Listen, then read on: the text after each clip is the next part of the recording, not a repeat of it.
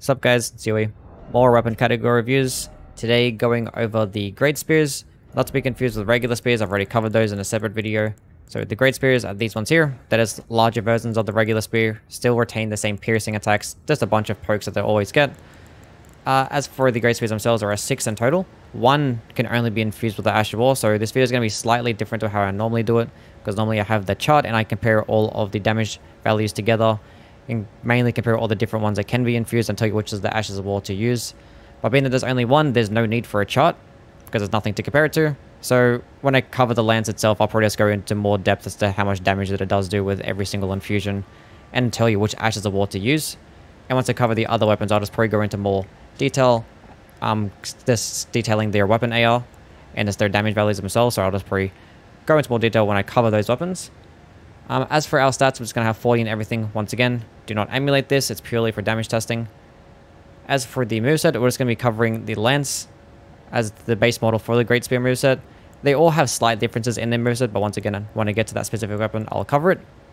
But getting right into the moveset, this gets a 3-hit combo, one-handed and two-handed. Very slow moving, but obviously these weapons do get a lot of range. And just going to be utilizing a bunch of different poking attacks, so piercing attacks with the counter damage is really good in this game. Running light attack, pretty decent. The running heavy attack, though, is extremely good. So really good for doing total override damage and knockback damage as well. You definitely want to utilize those when using great spears. Crouching and rolling attack is just a horizontal swipe. Nothing too crazy there. At least you get a horizontal swipe while using these weapons. The jumping light attack, nothing too crazy. And jumping heavy attack, pretty basic as well. Backstab attack, more pokes. This great spears is going to have a lot of pokes, you're going to realize. Same thing as regular spears. As for the heavy attack that the great lance gets, it's going to be more pokes. Most of the other weapons do get the horizontal swipes, but I'll get into that. But yeah, with the great lance and one other weapon, they just get pokes. As for the power stancing moveset, it's just going to get, you guessed it, even more pokes. But not too bad. When you do the crouching and rolling attack, there's going to be a nice little upward cut, pretty quick, not too bad. As for the running attack, though, is extremely good. It's going to be very comparable to the running heavy attack one-handed. So the power stancing, dual-wielding running attack is going to be really good for doing those multiple damages, stagger damage as well, and knockback damage. And then the jumping, power stance attack, once again, pretty good, just doing double damage pretty much. Almost. As for the main weapon art, it just gets charge forth. It's pretty decent. Obviously, hold on to it to make it go last a little bit longer. But you already have something similar to this in its running heavy attack. So you're pretty better off using something else so you can just have more variety. But yeah, we'll get into certain Ashes of War once I do cover this weapon. And yeah, that out the way, let's get right into the Great Lance. Okay, so looking at the lens itself, looking at the length of it, it's going to be extremely long. Obviously, I'll compare them once I do go through the rest of them, but it's going to be very, very long, which is nice. As for all of the stats, it's going to get a weight of 9, pure physical damage, split scaling in strength and dexterity, both getting a C, a strength requirement of 20 and a 14 dex requirement, so it's not too bad. Total AR of 522 at 40/40, which is okay. There's nothing really to compare it to, so we just got to take it for what it is. We just went over the movesets, so nothing really to cover there. As to where to get it, you can get it pretty early on at Limgrave. All the way over here on top of one of these square structures, you can just pick it up from there. Going over all of the scalings though. So I'll probably just go walk through some of the Ashes of War real quick actually. So Ashes of War I'd recommend for a heavy infusion would be probably either Endure or the Horror Lose Earthshaker, so if you want to just do a bunch of damage at once, just get something different adding onto your plate. Maybe Earthshaker as well, because they're both pretty solid. I like either one. This one did just get buffed to where it is a little bit quicker, so yeah, either one of those is nice. If you want to have something for different heavy attacks, and using one of the roll is pretty nice as well. As for any of the keen ones, Bloodhound Step is just an obvious go-to as well. If you just want to have something for a range attack, I recommend Beast Roar if you're not using spells or anything like that. Spinning Slash is pretty decent because you don't really get many swiping attacks with your lance, so having this is a nice option. As for the quality-based ones, Giant Hunt just does an absolute enormous amount of damage. Storm Assault can do a big chunk of damage as well, but I prefer a Giant Hunt just for the raw damage that it gets, and like the fact you can just launch enemies up in the air is pretty cool. For magic, I definitely prefer Waves of Darkness. Does a nice amount of damage as well, and it gives it a slight different moveset to what their regular great spears get. As for fire, either one is perfectly fine. Flaming Strike's probably a slight better option being that your weapons can already do stagger damage. There's no real need to use Flame on the Red Mains, and it's like, unless you like to just spam it. Black Flame Tornado is a really solid option as well. Just does a nice amount of damage, being that you have a larger weapon, you can just keep spinning it around. Makes for a solid choice with that. As for Lightning, I'd probably rather have Lightning Ram, or Thunderbolt's pretty good too. You can just keep spamming it, because you can already do posture and stagger damage with your regular weapon. As for the sacred stuff, I'd probably go with Golden Land. There's not many times you can go with Golden Land. They're only really usable on larger weapons, so you definitely rather have something like that. Just a nice AoE explosion, follow up with a bunch of projectile attacks. Just really complements something like the Great Spear nicely. And Seppuku is probably your best option here as well, unless you don't really care to have much bleed, but the Seppuku is absolutely amazing. And Ice Spear is an obvious option for cold. I'd rather have this over anything else here. This Ice Spear is really good, the amount of stagger damage you can get with it. The posture break damage is insane. Same thing as Spectral Lance as well. So if you're going for an occult build, definitely rock this. But yeah, as for all of these scalings though, so Heavy will get you an A in Strength, Keen will get you a B in Dexterity, Quality will get you a B in both, Magic will get you a B in Intelligence, Fire will get you a C in Strength, Flame Art will get you a B in Faith, as would Sacred, Lightning gets you a C in Dexterity, Poison and Blood will get you a C in both Strength and Dexterity, and a D in Arcane. Cold will get you a C in both Strength and Dexterity and a B in Intelligence, and Occult will get you a B in Arcane. Now normally I tell you which one this is best paired with in compared to the rest, but being this is the only one that can be infused, you really just pick your own build at this point, so it's not really the best pairing, it's more of just like pick your best build. If you wanted to, being that has an A scaling in Strength, you probably want to use this with a Strength build, although it doesn't really retain a Dexterity scaling at all, but that's not that bad. But yeah, that's the lance. Okay, next up we have the Tree Spear. Looking at the length compared to the lance is going to be a little bit longer, which is really nice. As for all of the stats, it's going to have a weight of 9.5. It's going to be doing split holy damage, but it's going to be doing more physical damage though. A scaling of D in Strength, C in Dexterity, and a D in Faith. Lower-ish requirements, and a total AR of 730, which is extremely good. As for the moveset, it's going to get a slight different heavy attacks, mainly when it's fully charged. So when it's fully charged, you'll do a nice little double poke, which is really good, and the follow-up will do a slash and a poke, so that's really, really nice. But everything else in the moveset will pretty much be exactly the same as the lance. But yeah, that double poke that you get fully charged is really good, because you're doing more total overall damage and more posture damage as well. And the fact that you get a different swipe with its follow-up attack is really nice. This adds to the moveset. One cool thing about this weapon, actually I'll go over the weapon art first. So it gets Sacred Order, which pretty much adds about like 10 to 15% more holy damage to your weapon. So looking at the AR now, it's going to be doing a little bit more. I wish this was something slightly different though, because you can buff the weapon either way. So like I can buff the weapon. If I had like a Faith build, I can use something like Electrify Armament.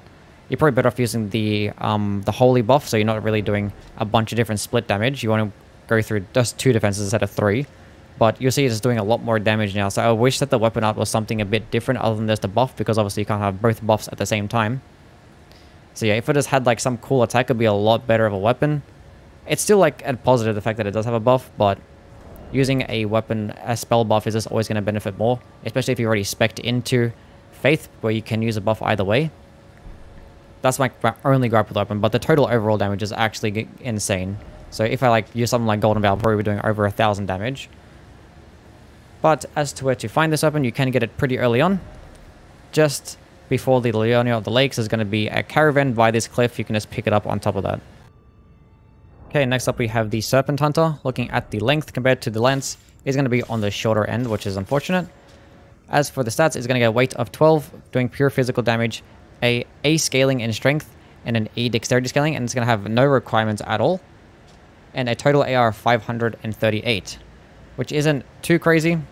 So the total overall damage isn't going to be really that good at all, and you can't buff it. So as for the moveset, is going to get a slight different heavy attack. It's going to get just horizontal swipes, which a couple of other, I think the rest of the weapons do share this exact same moveset. It also does get a poke for its crouching attack, which is the only great speed that gets this for some reason, which is extremely good. So it's comparable to something like the Colossal Swords, where they get this really nice crouching poking attack. So really, really good there, because it's really, really quick. And it gets a slight different jumping heavy attack, which is just going to be a slamming attack, which in my opinion is better than the regular Great Spear jumping attack, because attacking with the weapon as its spear, as like the sword variant, will just make it have a lot more range as well. So I definitely prefer the moveset over just the regular Great Spear moveset for those two attacks. As for the weapon art though, it's going to get Great Serpent Hunt, which is extremely slow, but really high damaging and nice posture damage as well. It does consume 10 FP for its initial cast, and then the follow-up will consume 20 FP, which is way too high in my opinion. You do get a real nice amount of hyper armor during the animation. A couple people don't really know what hyper armor is. I see it in the comments, but it's pretty much the being able to tank an attack with its poise. So it pretty much adds a lot of poise, so you can tank the attack and have a slight boost to your defenses as well. So being able to tank the attack during the animation is pretty much what hyper armor is. And it does get that throughout its entire animation, which is nice, but it is way too slow in my opinion. But it is a weapon that you get to use it against the boss, which is going to be lead right into the location of this weapon. Going to be pretty mid to late game. Just before when you enter the Rykard boss fight at the Volcano Manor, you just pick up the weapon from there, so you use that weapon against him itself, which is why it has that 0 strength requirement, or that 0 requirement in general. The fact that it has that lower and that no requirements at all, it's better for soul level 1 runs if you're going to do something like that and the spec into strength, because it does have that A strength scaling. But yeah, that's the Serpent Hunter though. Okay, here we have the Siluria's tree. Looking at the length compared to the lance, is going to be a little bit longer, which is nice. We'll compare it to the TREESPEAR. I think it's very similar. Yeah, it's very similar in length. Looking at the stats, it's going to get a weight of 10, which is the heaviest so far, doing split holy damage, but it's going to be even split between physical and holy. As for the scaling, it's going to get a B in strength, D in dexterity, and a C in faith, with high-ish requirements in strength. In total, overall AR of 717, which is less than a TREESPEAR, and the TREESPEAR can be buffed, where this one cannot. As for the moveset, the heavy attack is just going to be those horizontal swipes, so it's going to share the same thing as the Serpent Hunter, but everything else is pretty much the exact same as the regular lance. As for the weapon art though, you get this SILURIA'S Woe, which is a pretty nice attack, does decent damage, obviously scaling with your weapon AR itself because it will hit with the weapon, but it does a chunk of holy damage also, consuming 25 FP, so it's extremely high for honestly what it does. When it's fully charged, you do get a lot of range with it as well. It's works as a projectile attack. Honestly wish that the main weapon art would just did this. There was no reason as to why you couldn't make it that quick and have a long projectile attack, because the initial just using it by itself without charging it just cost way too much FP. There's no need to cost 25 FP to do some small little attack, whereas the fully charged variant has a pretty much projectile attack which goes very, very far, more than most spells do. Yeah, there's no reason as to why you couldn't do that initially, or just have a 2-part weapon art. I don't know. I'm just not really a big fan of the fact you have to fully charge it to do that attack. And if not, you're really wasting 25 FP. But it still does decent damage overall. It's a great spear, so it will do posture damage also. So it's okay. That's my one little gripe with the weapon. As to where to find it though, is going to be pretty late on underground off the Crucible Knight Siluria. It's going to be around about here. You can just go fight the Crucible Knight, kill it, and get this weapon. Okay, next up is VYKE'S War Spear, comparing the length back to the regular lance. It's going to be a little bit shorter, but not too much shorter. As for the stats, it's going to have a weight of 8, and going to doing split fire damage, but doing more physical. A B in dexterity, C in faith.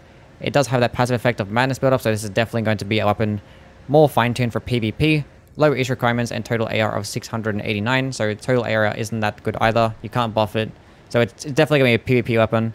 This weapon, all my category videos are mainly meant for PvE, but I was going to cover it anyway. The moveset it gets is going to be identical to the Siluria's Woe, so we just covered it with its horizontal swipes. As for the weapon art, it gets Frenzy Flame Thrust. So this attack is going to be doing pretty much nothing in PvE. It just does a lot of madness build up in PvP, which is what you want, because madness is pretty good. Even though it did just get nerfed, it's still pretty decent. Does have that damage over time. I wouldn't recommend using this in PvE at all. This is purely a PvP weapon, so I'm not going to really talk too much about it. As to where to find it though, you can get it pretty early on. You have to do part of Various quest line, and then you'll go towards the Church of Inhibition, I believe, and you'll be invaded by VYKE himself. Then you can kill him and get the weapon. Okay, last of the weapons, we have MOHGWYN'S Sacred Spear. Looking at the length compared to the lance, is going to be a lot longer. I think it's the longest spear in the game. Yeah, definitely the longest spear in the game. As for all of the stats, he's going to get a weight of 10, doing split fire damage, but doing more physical. Gets a C in strength, a C in arcane, and a D in dexterity. He is going to be doing that passive blood loss build up. Going to have an attribute requirement of 27 arcane, which isn't too bad. You want to spec into it anyway to take advantage of more damage and more blood loss build up. Doing a total AR of 691, which isn't too bad, being that it's a blood weapon, so it's automatically going to be good for damage anyway.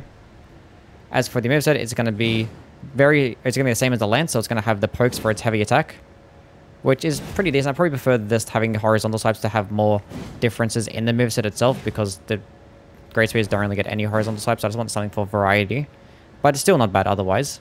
As for the weapon art, you get Bloodburn Ritual, so you do this and it will just do a lot of, there's like pretty much like an AoE attack where it'll do a lot of blood flame damage to an enemy, and for the next 20 seconds your weapon will be buffed with a blood flame as well, so doing even more blood loss build up and doing about 10% more fire damage roughly.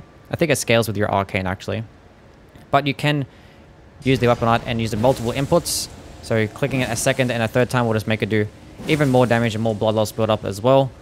But it consumes 20 FP on every single one of those hits, which is very costly for how long that it does take to cast, alongside the fact that you get no poise or hyper armor during its animation.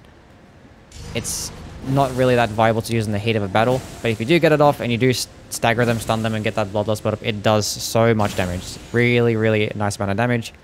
One thing I wish that it did do is that on each one of those successive casts, it actually reapplied the buff, but I'm pretty sure the initial cast is what applies the buff and every input afterwards doesn't.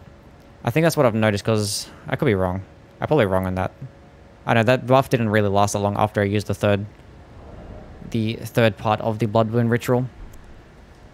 But as to where to find this weapon, you have to get a pretty late game, so you have to kill MOHGWYN himself, and then you'll trade in the Remembrance via Enya and then get the weapon. Okay, being that there's no chart, I'm just going to get right into my favorite build. Once again, power stancing, because I like to do it. But using the lance, going to have this on Sacred Infused, and in my offhand I'm going to have the TREESPEAR. Going over my stats really quick, going to have 40 Vigor, 25 Mind and Endurance, 20 Strength so I can wield the lance, 40 Dexterity because this is what the TREESPEAR can scale off, and it helps boost my incantation speed also, and 60 Faith so I can use my incantations. As a reason, I'm using the lance so I can power stance, because I don't want to have to use Siluria's tree, because this one's better for strength, and I'm already spec'd into dexterity to use the TREESPEAR. So if you want to have a paladin build, then Siluria's tree is probably a little bit better, but this one's better for dexterity, so just the way it works out. And I'd rather have the TREESPEAR, because it just does more damage, and I'm just going to have it in my offhand anyway, because I want to use this actual right here, Spitting Slash. It's not that great, but on a lance where you don't really get many horizontal swipes, and I like to have horizontal swipes to have variety so I can hit multiple enemies at once, it's definitely really good, and combined with the length that the lance actually gets, it makes for a really solid Ash, and you can just keep spamming the first one over and over again, and does nice stagger and posture damage, as we will see. Having the TREESPEAR in my offhand is perfectly fine, because I can just switch to it to use my buff, and actually buff my weapon and still benefit of it. As for my seals, I'm going to have the Godslay seal, because it is going to be doing the most damage at 60 Faith. I'm going to have one in my right hand as well, because if I use my buff, I don't want to switch and lose my buff, so I want to have something else in my right hand. The reason I have the giant seal is because I have a bunch of giant incantations that I can benefit off. So that's that. As for my talismans, I'm going to have Shard of Alexander, because I'll be using the Spinning Slash a lot. These two talismans because I'm using incantations, and then Spear Talisman, which is probably the best to use for thrusting weapons in general, because you just get a bunch of counter attack damage, which is really solid. As for my incantations themselves, I'm just going to have these ones. You use whatever ones you like. I just like these ones. I went over these in like my incantation video, so, and I'm very high in all of those. If you want to check out that video, feel free. But Golden Veil's obvious option, and that's any healing spells perfectly fine also. But yeah, as I would lead off, I'll just have my Sacred Order, buff my weapon, then I'll use something like Golden Veil. And if I wanted to, I could just later for the spell something like Giant's Flame Take Thee, and Steven is not going to enjoy himself. One thing you want to always use with the Power Stancing Great Spears is the crouching attack, because it's extremely quick, and I'm getting my fucking shit kicked in, but as you can see, it's really quick, a lot quicker, does decent damage, does stagger damage also. So all that combined just makes for a really nice combination. as you can see, just really, really good. And you can just combo it as well. Going into Spinning Slash, and you can combo that directly into an attack, and as you can see, the Spinning Slash does a real nice amount of stagger damage also. So this makes for... There's not many weaknesses with this build because you have variations of quick attacks, horizontal swipes, really nice damage with poking attacks, and a bunch of variety with your spells. I just wish that the jumping attacks were had a little bit more range, but the crouching attacks make up for anything that this power stance moveset was lacking in. And yeah, GG for him. Unlucky for the Stevens. But yeah, this is probably my favorite build to run with the Great Spears. There's not much variety being that there's only one weapon that can be infused. If they're, hopefully like DLC will add more weapons that can be infused with the Great Spear. Well, yeah, have a Great Spear that can be infused. But at the moment, there's not much variety. And being that like half the weapons have a faith scaling, there's not much variety there either. I wish like there was something with the magic scaling, so I could actually utilize something like Ice Spear because I love that. But yeah, that covers my favorite build. Let's go right into the rankings. Alrighty, ranking time. Number 1, MOHGWYN'S Sacred Spear. It's a bleed weapon. It's going to be first. Just the way this game works, because bleed is insane. So I can't really put it anything lower than number 1. But yeah, if I was going to talk about the weapon, it does a decent amount of damage. The bleed obviously is a positive. Does that split fire damage. The weapon art does an enormous amount of damage, although it is pretty hard to pull off. But if you do pull it off, it is really, really solid. The fact that it does buff your weapon with a little bit of blood flame is pretty decent as well. But yeah, the fact that it's like a bleed weapon that hits hard, that gets a decent weapon art, it's just going to be number 1. Number 2, we have the TREESPEAR. If this one had a unique Azure Wall, I probably would have put this at number 1, because it does a lot of damage, and it can be buffed. But the Azure Wall is like Sacred Order, which buffs your weapon anyway, and I wish it just had something unique, because it does have the best moveset as well. One of the longest spears in the game, MOHGWYN'S being the longest, so this one's the second longest. It does have that unique heavy attack, which I really like, but the fact that it doesn't have a unique Azure Wall is so upsetting. Yeah, there's like the one thing keeping me from wanting to use this weapon a lot, and putting this at number 1 is definitely that. Number 3, we have the regular lance. Only reason that this one's this high is because it's the only weapon that can be infused, so the versatility alone pretty much makes it better than everything else below this. But yeah, as a weapon itself, it's just pretty basic weapon moveset. You can change the weapon art so it can become good, better than the rest of the weapons here because, once again, unique weapon art. But yeah, number 4, we have Siluria's Tree. I like the weapon art on this one. The range attack that it gets is really, really good. Although, I just don't like the way they set it up. Like, you have to hold on to it to get to that part. And, like, the initial non-holding variant of the weapon art just consumes way too much FP because they both consume the same amount. If a couple things I'll probably change about that is either 1, they change the FP consumption to consume, like, 15 or 20 FP. Or just, like, slightly change how it works and make it, like, a 2-part animation, so you can like have like the startup animation, and then if you click like light attack, you do like a slam attack. If you click heavy attack, you do a projectile attack. I feel like if it did something like that, it'd probably be a lot better. But the way it is now, it's just not really that viable in terms of how to like use it effectively and efficiently. Yeah, but if they did any one of those changes that I mentioned, it would be a lot better. But in terms of damage, it's going to be outclassed by the TREESPEAR. This one's better for your strength faith builds. This one's better for your dexterity faith builds, and dexterity faith is just going to be better than strength faith because you get more casting speed with this. Unfortunately, strength doesn't have those cool bonuses that dexterity has, and this one has higher scale requirements as well. But albeit it's still pretty cool. But yeah, this is not going to be as great as some of the other ones on here. Number 5, we have the Serpent-HUNTER. This one's pretty much only useful for like a soul level 1 run. It's literally designed to kill a boss. Like, it wasn't really meant to be like an everyday weapon. So yeah, if you're any endgame build, you're not going to want to use this. It has like that A scaling and strength, so it's like okay, but yeah, the weapon art's average at best. It just takes way too long, requires way too much FP. It was designed for a boss fight, so it makes sense as to why it's like this. And last, we have the VYKE'S War Spear. Once again, it's not a PvP list, so I'm just gonna rank it purely based on PvE. If this was a PvP list, it'd probably be like number 1 or number 2. Because it does decent damage in PvP because of that madness build up as well. Which is like the main selling point of the weapon, is the fact that it does that madness build up. But yeah, madness is not useful in PvE at all, so it's just not going to be that high. And not much to talk about the VYKE'S, because of that reason. But yeah, that pretty much concludes my rankings and concludes the video. We have literally one more weapon to review, or one more category to review, which is the flails. Unless you guys want me to review fucking torches, then I'll guess I'll do that one as well. Although, like, I don't know why the fuck you would, other than the fact if you hate me, but yeah. That's everything I want to say in this one, guys. See you in the next. Peace.